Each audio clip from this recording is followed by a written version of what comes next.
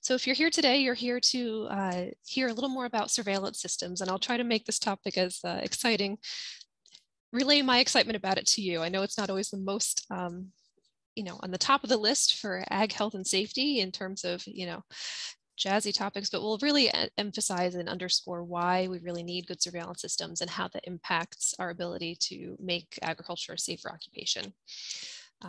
So a little order of the presentation today, I'm hoping to talk about regulation's role in surveillance and how that may impact what is captured or not captured, what currently the federal landscape of injury and illness reporting looks like, where some of those gaps are, and some of the research that we're trying to undertake in order to fill those gaps. And I'll give some examples from our work here at the Northeast Center that cover both hospital records and pre-hospital care reports in how we try to fill those existing gaps. So starting off with the real question of why are we even bothering to do this? But I think it's probably known to everybody that's watching this webinar that without the quality data to support decisions in terms of public health funding and programmatic changes and intervention design, et cetera, those the burden of disease and injury in agriculture will continue to slip behind other industries, and they already have in some ways. So I think, the icons there are really to represent fatalities, occupational morbidity, disability that would come from those. So just kind of that overarches and overscores our entire reason of why we conduct surveillance. So what is surveillance? I think, so much of the time we think about NSA and, spies and, hunting down information, but we do that in a different way. And we're collecting and analyzing and interpreting those health-related data. And exactly to do that, to support the public health planning, to evaluate how our efforts are going, and also to determine, are there changes over time? Hopefully we have a positive impact in that regard. So we'll take a step into a little brief history of agricultural regulation and impact on occupational morbidity tracking. So the agrarian myth, I think some of us have heard about this, but if you haven't, it's sort of this notion that farming has always been seen as this idyllic profession, very virtuous, and something that sort of has supported the foundation of our country really since the beginning, and that farmers were really seen as the bedrock of democracy. And I think if you ask non-farming people what they think about farms, I think they have this picture in their mind of, the cute cows and the beautiful fields and the farmhouse and the barns. And maybe we don't think so much about the hazardous workplace that exists. So taking that into mind, that agrarian myth really underscored a lot of the decision-making that went into some of the agricultural exemptions that were put in place back when OSHA was formed and when some of these policies were initially made. So at a time, it seemed to be politically advantageous to exempt farmers from burdensome regulation, and none of us can blame farmers for not liking regulation. I don't think any of us really enjoy it, but at that time, they were exempted. I think it was somewhat of a political move. And interestingly enough, in the years after that, some of the legislators that initially voted or supported that cause, had some pause later on to say, maybe that wasn't exactly how we should have done it, or to think about it in a different way. But what this really caused is a lasting policy of non-regulation for farming. Not entirely. I think many of you know that there are plenty of regulations that farmers have to deal with.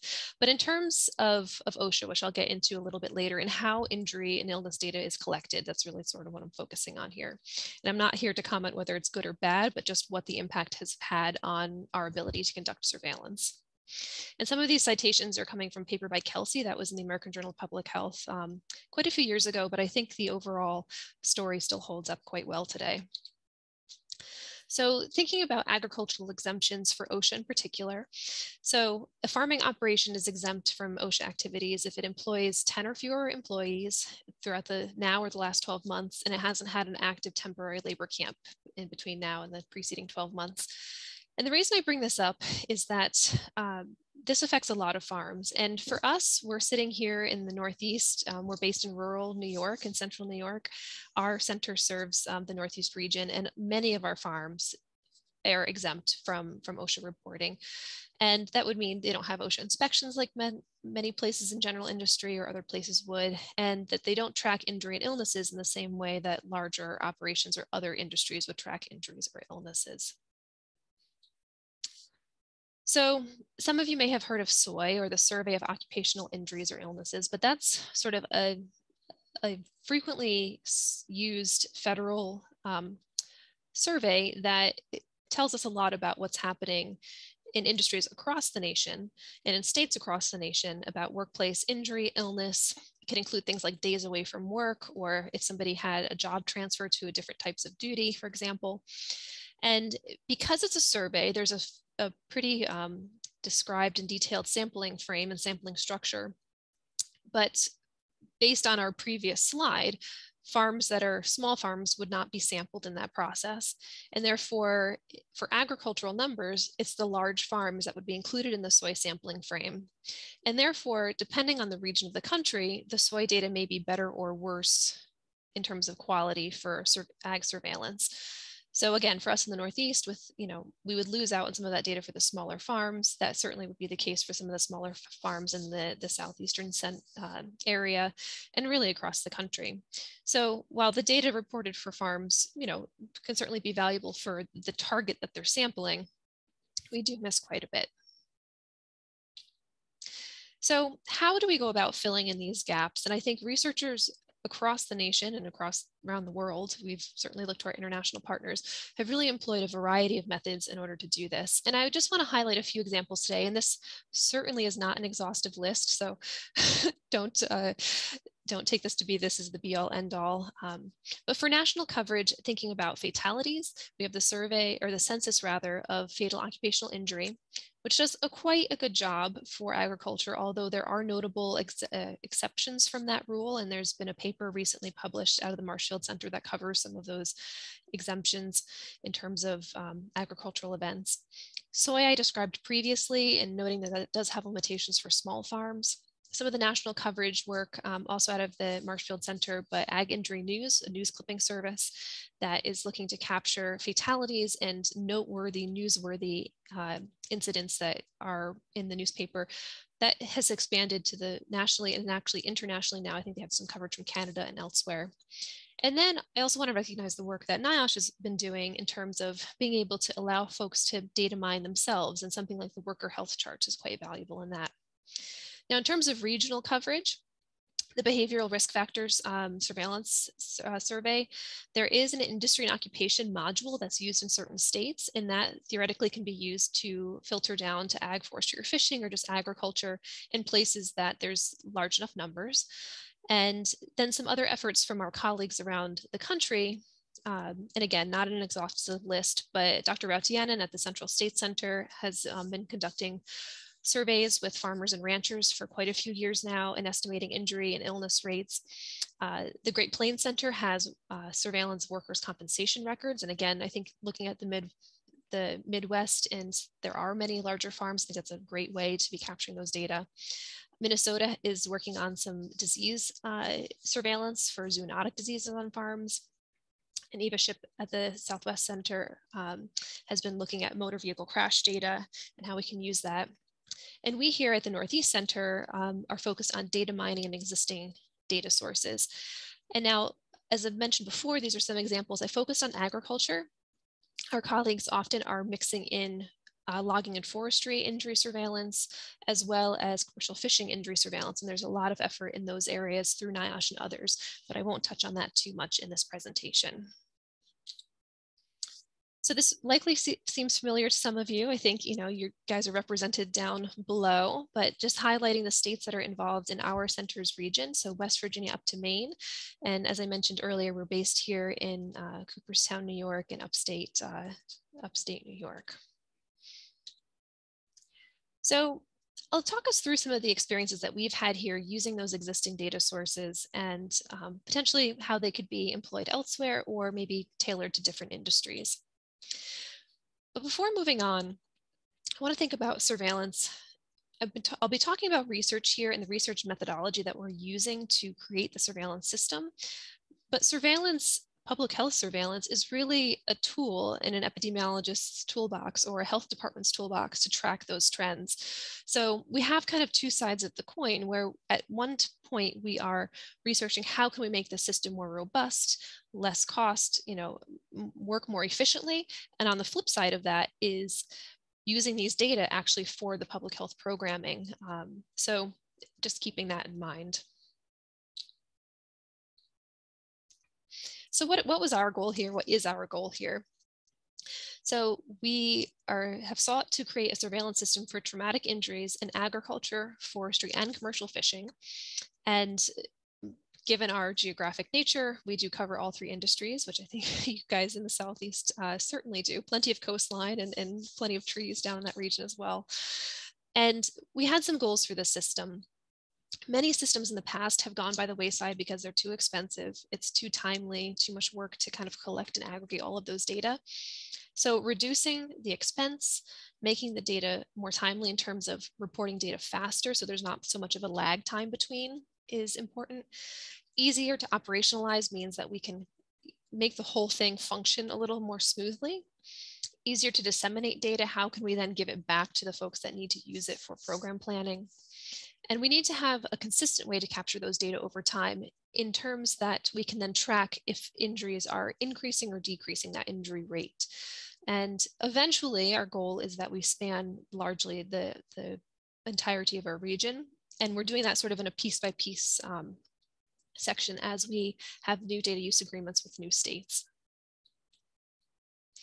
So our injury definition, sort of what are we looking for? And I will focus on injury for the remainder, injury and acute events for the remainder of this presentation, and not touch on illness too much, which is a whole nother layer of complication in terms of finding injuries. So you'll notice that I have AFF written here, and that's again reflecting the fact that we are looking for agriculture, forestry, and fishing. So we're looking for injuries that occur from the source, an ag, forestry, or fishing source, happen in an agriculture, forestry, or fishing location, or while doing that type of activity. So an example of the activity that may not meet the other criteria could be a roadway crash that involves a tractor or combine that's transporting, but it's not in a farm field, for example. We are searching for things that are severe enough to require emergency medical attention. And so those things would include things, you know, we're talking about physics here now. So exposure to energy, that transfer of energy, but also absence of essentials like heat or oxygen. So heat stress or hypothermia, those sort of things, or if someone succumbs to an oxygen deficient environment, that would also be included. And those you can see listed down below. I won't read through all of those, but the one thing I'll mention too is the uniqueness of farming is that sometimes you live on the farm, and we are not including injury events in our system that occurs on a farm site, for example, but doesn't involve a farming activity or source. So if little Johnny is riding his skateboard in the farm driveway and busts open his kneecap, that's not an agricultural injury just because it happens on a farm. And the other piece here, which probably seems like it's intuitive, but we've come across this in all of our records, is that we do exclude events where no injury is documented. So we do come across times where there is an ambulance report or some sort of record of an agricultural event happening. That could be a barn fire. It could be an almost injury or a tractor rollover, for example, where the occupant is actually not injured, but the ambulance showed up because someone called 911. And if the person doesn't have an actual injury sustained, it's not then considered part of our system. So inherent to our system is that it's very task-based, and you'll see what I mean about that a little bit later on in the presentation. But we have to have different ways to classify things. It's not so black or white or cut and dry in terms of, yes, this is absolutely an agricultural occupational injury, or no, it's absolutely not. So we have this case determination scheme that we use that allows for that variation. So we can suspect that something happens in agriculture, and that would be by what is written in the narratives that we find. And again, you'll see those later. And we know for certain it's an acute or traumatic event, that a fracture occurred or something necessitated medical attention. So that is one option. The other option is we're certain that it's an agricultural event or it happened on a farm and it's work related, but sometimes we don't have enough detail from the record to say that it's absolutely a traumatic or an acute injury, for example. So these options allow for that sort of shades of gray in between and allow us to either aggregate cases together if we need to, or split them apart. So the first options that I'll talk about here is our ability to use or leverage hospital data in terms of identifying ag, forestry, or fishing, and in this case, primarily agriculture, injuries in hospital data. So instead of looking for a workers' compensation payer, for example, or only looking for things that may have a work-related checkbox or something, because that doesn't often translate in the hospital records. Some hospitals and states maintain those variables, but they're not frequently filled out. So we decided to go a different route. And for injuries, we're using the ICD-10 codes, so those are the hospital codes, and E codes, or the external cause of injury codes. So we have combed through the 6,810 options that currently exist in the ICD-10 E code scheme for things that could be related to agriculture, forestry, or fishing. And we've created this crosswalk or this mapping scheme that can say if this ICD-10 E code shows up, it is an agricultural case and it would mean this in the occupational injury and illness classification scheme. So you can have a one-to-one crosswalk, and we've gone through and done that. In addition, we were able to use our hospitalization data to see about when more than one E code is present, that combinations of E codes could actually provide more meaning and may change what the OICS codes are mapped to. So we also have those combinations of codes mapped. And what this does is it allows us then, as we get newer hospitalization data or hospitalization data from a different state, we can start using this mapping system to run through the data rather quickly. And then what's left is only classifying maybe new combinations of E codes that show up, and then we can assign OICS codes to that. And again, if that combination shows up in future data, it's already done. Now let's look at an example of what a true agricultural injury from hospitalization data may look like. So from this particular person's hospital record, he had a code that for ICD-10 E code of VH40XXA.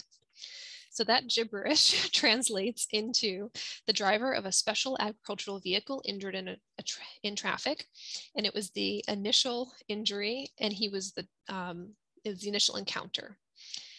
So we can take that E code can then map to a source of injury and a type of event in OICS, which is a system that many occupational health researchers use to classify their injuries. So our colleagues use that system frequently in the ag world, but it's also used by occupational health and injury epidemiologists in other areas.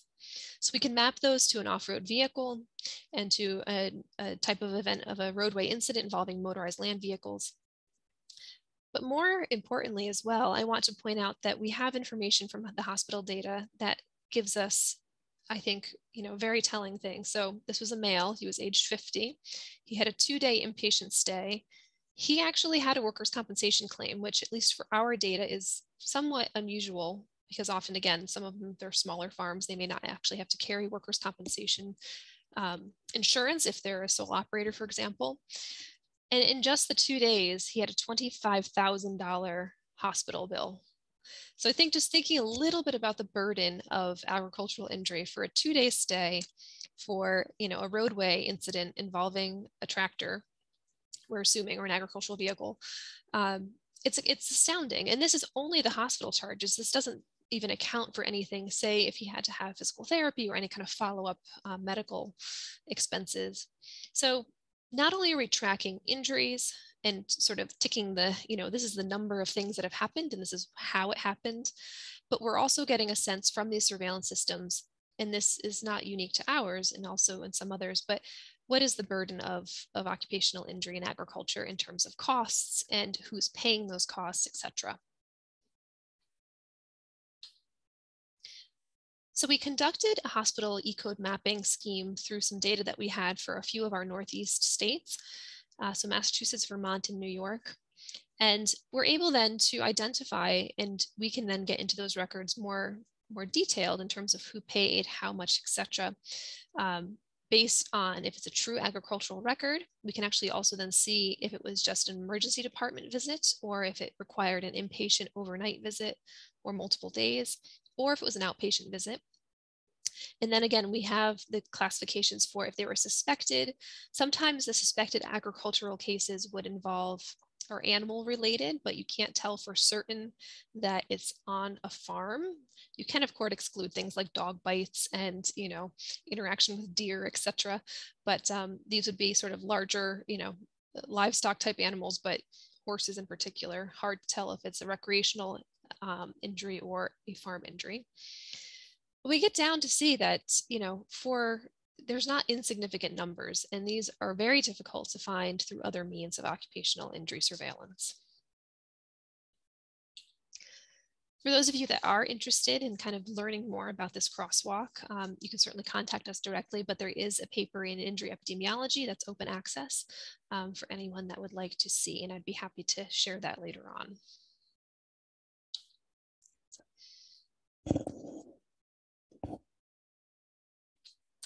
I think now I'll transition a little bit into the other piece. We talked just before about just hospital data, but the other part, sort of the other bread and butter of our system, relates around pre-hospital care reports, PCRs, you'll see them called.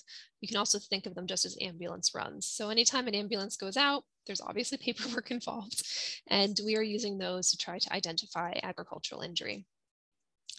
So we've been doing this in terms of ambulance report research for over a decade now.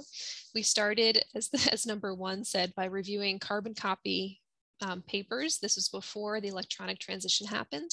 And we went through over 250,000 carbon copies of handwritten PCR reports from these EMTs in their chicken scratch and scroll to identify ag injury. And we were doing this in a 10-county region within New York State. So we learned a lot from that process. Throughout the time toward the end of that grant, the National EMS information system got up and running. They were transitioning from paper reporting to electronic reporting. So for us, that opens up a whole new plethora of research opportunities. So they also, in most of our Northeast states, and I think around many states, have a location code. And in the Northeast, we have a farm location. So we were able to then subset that electronic data set by the farm location code, which was great.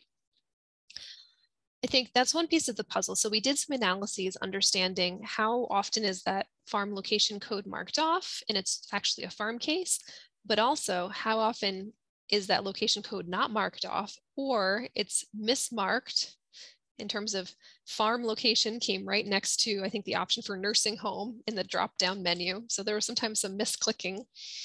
And how often was that happening where the narrative, the description that the EMT wrote mentioned a farm injury, but we wouldn't have found it if we just looked at the location.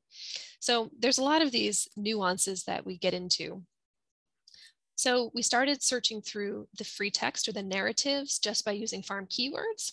And we're at the point now where we're starting to utilize some machine learning techniques to make that system more efficient. So I will profess before I move on that I am not a machine learning expert. We have wonderful colleagues and partners that all work together to make this system work, but I will do my best to go through this. So for our machine learning process, we're essentially taking tagged data, which we have tagged ourselves, and we use that so it has a determination assigned to it. We use that to train the computer essentially, or to train that algorithm, build that model. And then whatever the model outputs, we lay human eyes on it and we say yes or no, essentially. That's what it should be finding, or no, that's not what it should be finding. And then this becomes an iterative process. So essentially, we're using these known patterns to predict what we may see in the future. So an example here would be the probability of the farm location being true and it containing an agricultural keyword and it being a case, for example. So here the blue highlights would recognize two cases of the farm location where it's a true agricultural injury case. Here would be an example of the farm location with a keyword, but it's not a true agricultural injury case. And we've seen this happen many times. So here, for true cases, for agricultural injuries that we're looking at, the probability of finding it by the farm location would be 2/3 essentially. So thinking about the probability of a records classification, and given what we know about those components, we're using a naive Bayes and that machine learning process to then try to classify additional cases. And really, for naive Bayes, each variable is considered independent of the others, although that may not be true in reality. But oftentimes we're using the likelihood of a variable or a keyword, for example, being in a given record, and the probability of that record being what we're looking for. So we are able to do this by having a large data set where we've already done that. We know exactly what's contained in that tag data set in a given record.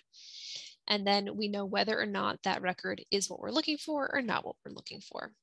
And then this is just repeated many, many times through naive Bayes, and it kind of re-informs itself as it goes on.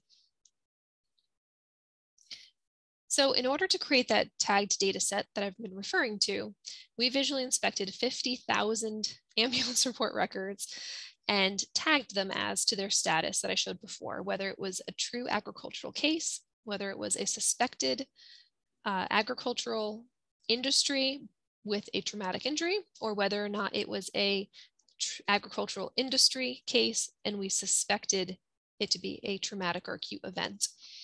Then lastly, there was plenty in the majority of cases that were tagged as what we would call a 0 or a non-hit, or it's not related at all, and we don't want the machine learning algorithm to identify this later on. So you can imagine to go through 50,000 records very carefully and to assign those determinations took quite a while.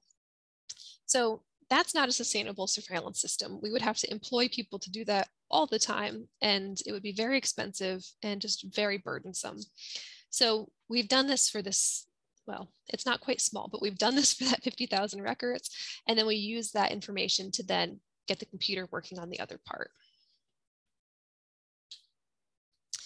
So to kind of review with you what variables we were able to use for that data set, we have information, as I mentioned previously, about the incident location. The mechanism of injury is retained in these.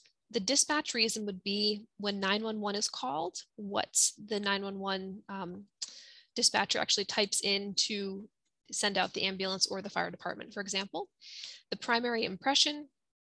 The stemmed keywords you'll see in the next slide, and those are the options of keywords that we're looking for that we feel identify best agricultural injury in our states that we're looking for.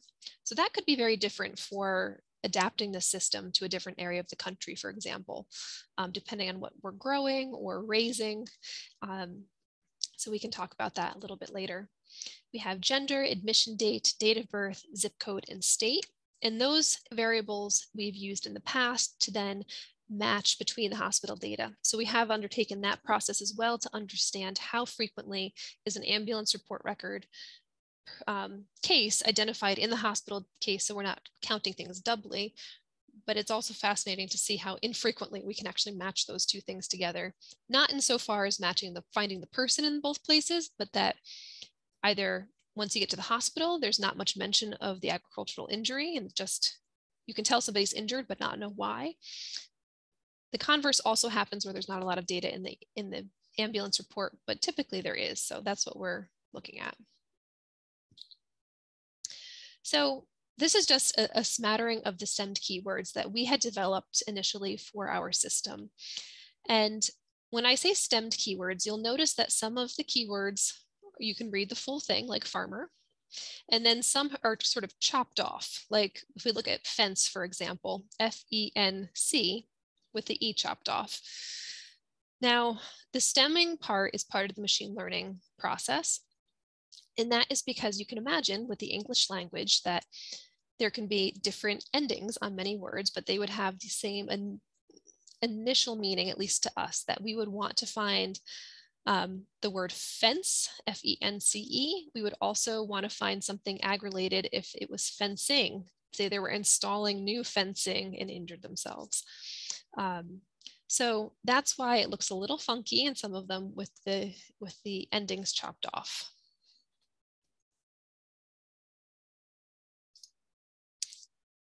Now, I have to ask, does anybody have any thoughts about what these things have in common? I realize I can't see the chat box at the moment, but if anybody does, maybe Philip, you can tell me. And if nobody has any thoughts after a few seconds, I'll move on and give you the answer, but I'll see. Sure, yeah, if anyone has any, wants to put a comment in, you can write it in the chat bar and I'll relay that. Nothing so far. All right. Okay. I'm looking at it and you didn't know there's going to be a quiz in the middle. So there are a couple comments. I do see the chat. Okay. Yeah, there we go. Yeah. All right. Non-agricultural keyword words used elsewhere. They can be confused words. Exactly. Yep. So Sarap and Christina, you guys are right on. Barn and dress barn. Perfect. So we ran into this scenario, and thank you guys for participating. We ran into this scenario where we are frequently coming across keywords that are agricultural in terms, but have no agricultural meaning because of the combination of words that they show up in.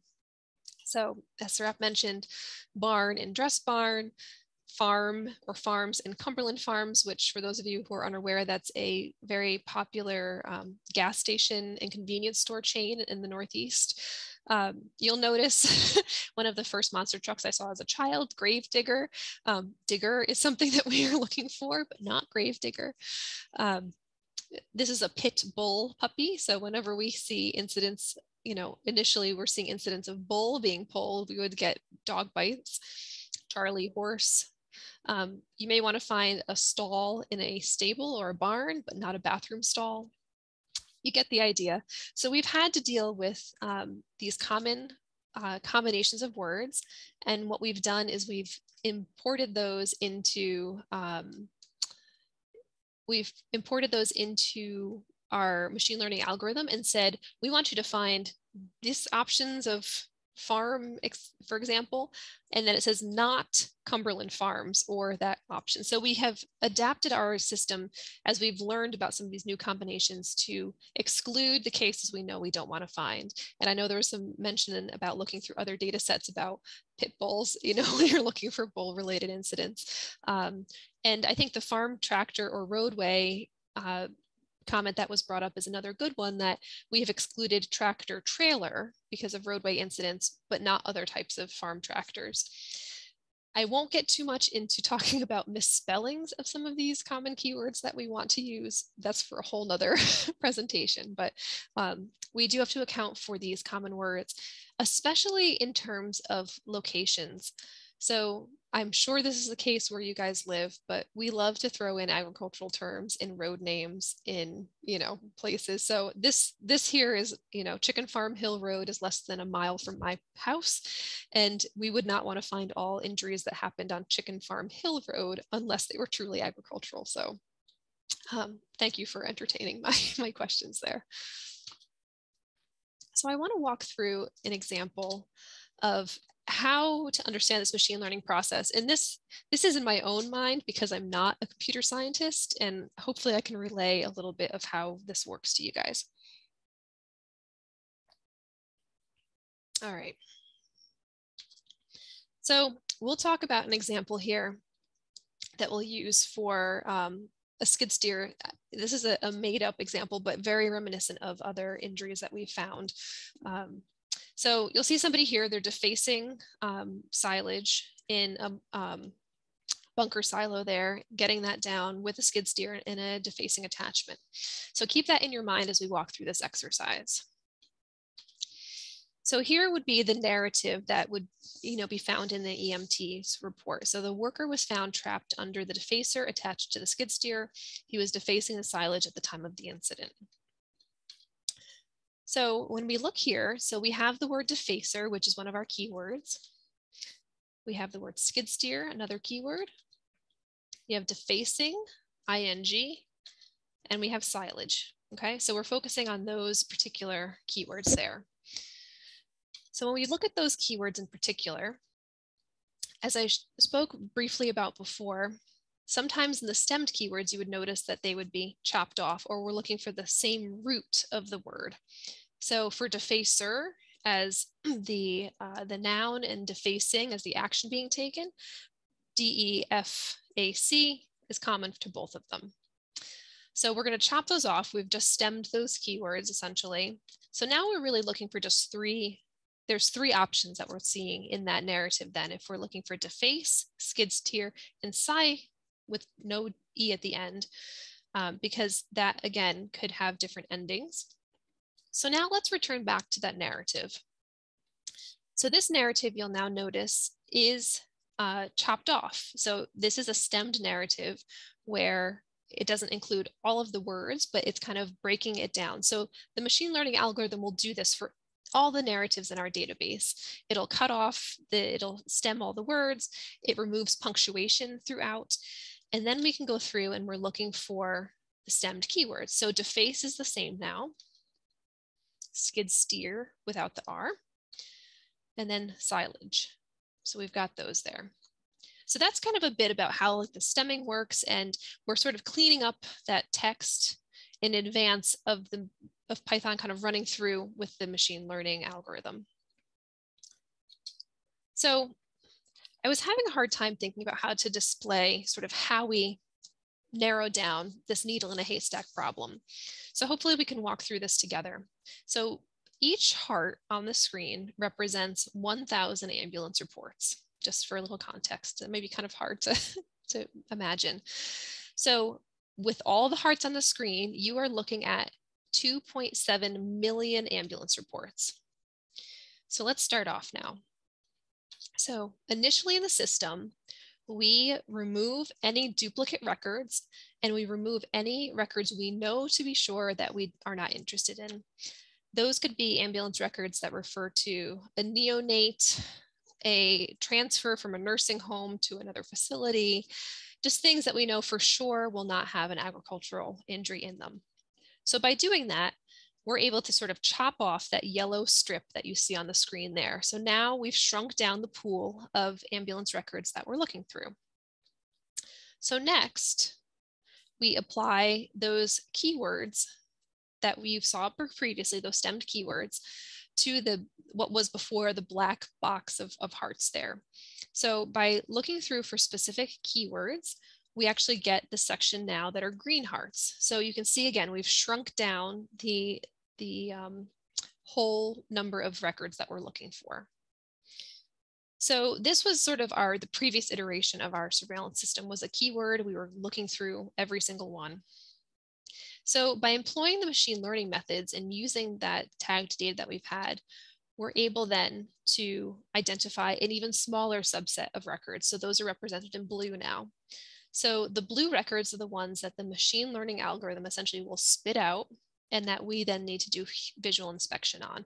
So you can see it's about 1/4 roughly of what we had to do before without the machine learning algorithm.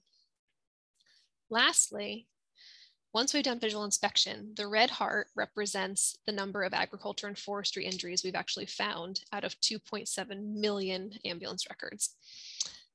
So hopefully this kind of walked through a little bit about how we sort of narrow that circle down and make it easier to find that needle in the haystack. We're essentially making the haystack smaller so we're faster in finding that needle.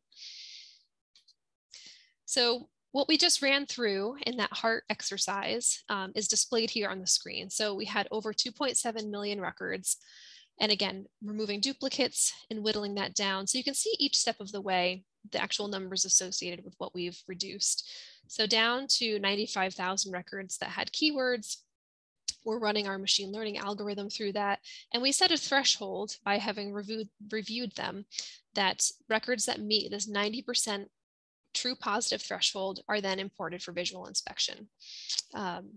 So it's quite the process, but it's at least helped us get the cases that we want and need to identify without spending enormous amount of time doing that. So in looking at the receiver operator characteristic curve here for our data, The left is a little graphic sort of cartoon to look at ROC curves. So essentially, let's go through this one. If you're at 50%, this red dotted line, or in our case here on the actual data is a blue dotted line, that would be a completely random classifier. It would be a flip of a coin whether or not the algorithm is finding what we needed to. The closer that you get then to the upper left-hand corner, the better the classifier works. So, a perfect classifier would be at 1 every single time it does it properly. And you can see here that our ROC curve, the area under that curve is 0.95. So 0.95 is pretty darn close to 1, which is a good thing for us. And this looks like very old data, but the free text narratives sort of remain pretty stable over time. This was data that was trained from 2 separate years of a combination of data from Maine and New Hampshire, and then, tested on 2 separate years, but we had trained it on the middle year. So that was working quite well. If we look here, again, another example. So I'm showing you on the left-hand side of your screen, the ROC curve that you saw on the previous slide that was trained on 2 years of data from both states and then tested. On the right side of the screen, we're assessing whether or not we can train and test data, test data on one state and train on another. And that's important because if we're trying to expand the surveillance system geographically throughout our region, we want to know if we create a tagged data set for, let's say New York, for example, where we are, and how well would that work if we are trying to identify injuries in Pennsylvania next? So this starts to give us some information about that. So you'll notice that the ROC curve is not as great. However, it's still 0.86. So we're still definitely better than just random classification. And our goals over time and working with our whole team is to make, we're working to make the ROC curves look a little more like this, get higher up into this corner, which would mean we're finding the cases that we want to find and minimizing the number of junk cases that are mixed in, for lack of a more eloquent way to say that. So that's what those represent. And, we've been using naive Bayes now, but we are also exploring other machine learning algorithms and seeing if any others work better and looking to employ some new methods and how we do that as well. So as before, there is a paper out on this in Health Information System Science and Systems that sort of explains the nitty-gritty of how this was done. And I'm happy to share that with anybody that would be interested as well. So Sarap, you're asking what would be the reason for the lower ROC in Maine? Let me go back one slide.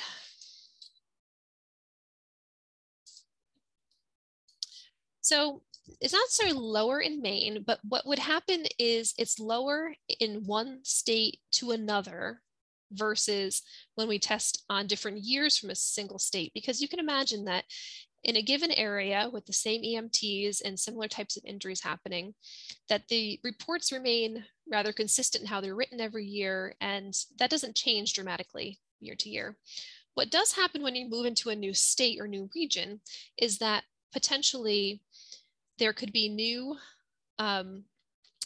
keyword combinations that we didn't anticipate before. Similar to the slide that I showed you about like dress barn, for example, there could be new businesses in one state that have an ag name that we didn't know about until we look through the data that may push that down.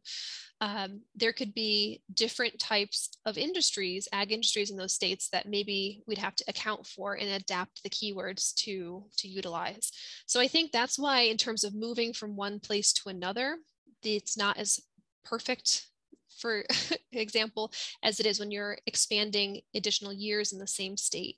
So we do some homework essentially when we move to a different state about, okay, are there other keywords that we should be considering adding? Or can we run through the data before we even get too far ahead of ourselves with our current keywords and look for any of those proper names that include agricultural references that we want to automatically exclude? So hopefully that answers your question. And again, as I mentioned, some of those details in terms of why, how they are there, are in this paper as well. So as we're wrapping up here, I just want to touch very briefly on what do we do after we have data from hospital data, we get data from the ambulance reports. We want them to be able to talk to one another. And again, I mentioned that many of our colleagues are using this system also, so our data then can talk to each other as well. And we're coding those so we can then do some of those trend analyses through OICS, which was developed by the Bureau of Labor Statistics as well, and NIOSH worked on this as well. So you'll see here, it's a hierarchical system where at the very top level, it's a very broad category, and then it filters down into getting more and more specific, where we can then say, okay, it was a combine, for example. And if you don't have this level of detail, you can then roll up to the higher levels. So I just want to show you two examples, one from agriculture, one from forestry, of the types of injury reports that we do get out of the ambulance records. So here is a redacted case that we have, which was a true agricultural case. And I'll direct sort of the information down below as the narrative. So this was a 13-year-old female who had facial injuries.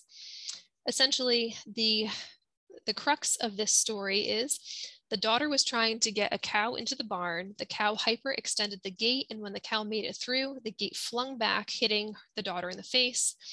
And then you can see that from the description here, her injuries looks like she had potential facial injuries and broken teeth, something like that.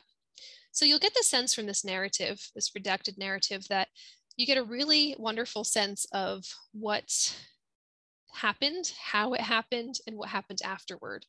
And from that, the information in yellow is what the coders are able to go into and adapt into the OICS codes.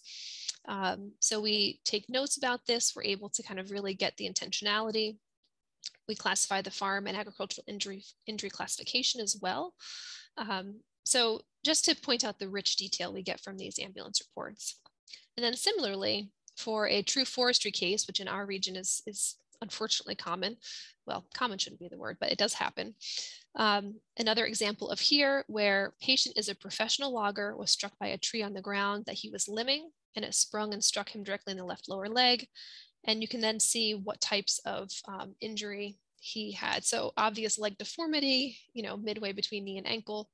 So this again is really highlights exactly what happened and able to code in OICS. And then we also can see if there two ambulances were dispatched, sometimes they have complementary information.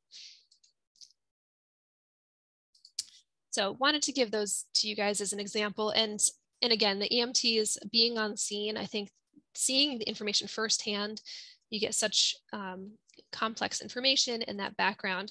And then by the time that someone gets to the hospital, it is less likely that it's going to be translated into an ICD-10 E code as specifically as it is from the ambulance reports. So just to wrap up here, I just want to make, I think one more slide here. So I think, I've sort of explained a bit about the creative ways that we filled in the gaps. My colleagues around the country have certainly their own very creative ways in filling in the gaps for their region. We do have this sort of patchwork of surveillance activities that's helping inform ag health and safety.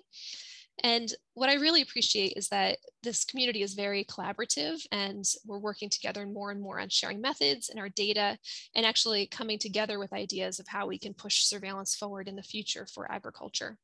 And in order to do that, I think we're also looking toward how could these collaborations be funded in a sustainable and cost-efficient way, but to sort of push surveillance forward for the entire industry. So with that, I will say thank you so much for joining today and listening. And I'm certainly open to questions, and please don't hesitate to contact me. All right, so I see Sarap had a question. Does your decision take into account the number of keywords? So yes, we do also look at the number of keywords present in a certain record, and you can, I think we actually have that noted. So if you look at the examples that we had here, we have actually for the coder to see, we can see right here the stems found. Snowball stemmer is a type of stemmer for machine learning. We found barn, cow, and milk. And then for the, in terms of found for the logger, tree, limb, and logger was found in this one as well. So we do count how many are found in a given record with the assumption that the more keywords found, potentially, it goes both ways. Sometimes the more keywords found, the more likely it is to be a case. However, sometimes there are keywords that are so just perfect for agriculture and they're not used for other things that also, anytime you see that, it's pretty much a slam dunk. And I'm trying to think if there's an examples of that, but you can imagine things like words like calf, could be a baby cow, could be a part of your leg, you know, going back to that. But then there's others like a 3-point hitch, probably not used in a lot of other terminology. So it does vary.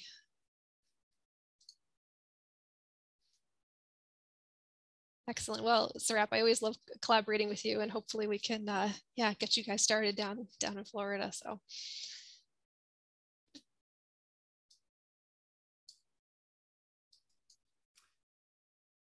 Well, thank you so much, Dr. Scott. I just want to give everyone a couple more minutes. We still have about 7 minutes or so. So if there are any other questions, we'll hold off for just a couple moments to see if anyone has any other questions. Yeah. So I see Janine mentioned pesticide cases are not often identified. And I think you're right. That is one, and that kind of falls into that category that I mentioned before about how occupational illness is much harder to capture, because often there's 2 things that can happen there. You can have an acute pesticide exposure, which we do come across in our system. So if somebody has an acute exposure, and we've seen where they were in spraying in the field and they felt lightheaded or dizzy, those we capture.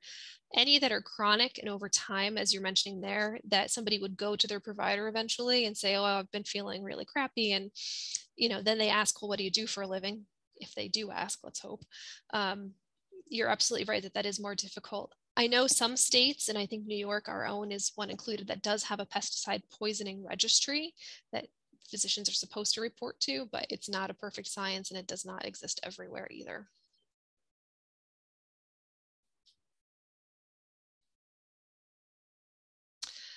So you're welcome, Ricardo, and thanks for joining. And then Sarap, I see that you have suggestions for funding for similar research. So, you know, I know there's some efforts certainly at NIOSH about funding for ag surveillance, or at least there's talk about how we can be working together.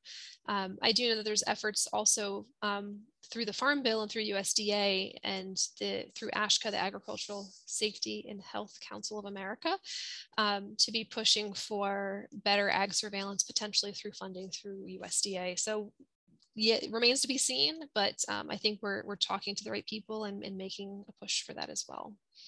And yeah, and Janine, I think they usually do not ask about occupation. Physicians historically, I think, have something like 3 hours, if that, of training in occupational medicine when they're in medical school. So I think that's also a push that we've been trying to get folks understanding that work impacts your health.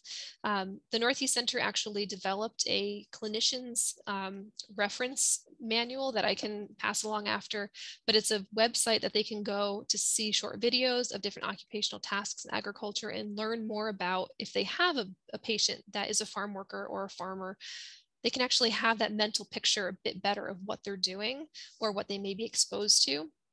So that is something we've tried to work on, but it's a constant struggle for us in terms of educating folks that are not occupational medicine specialists to be paying attention to work-related injury and illness and chronic disease.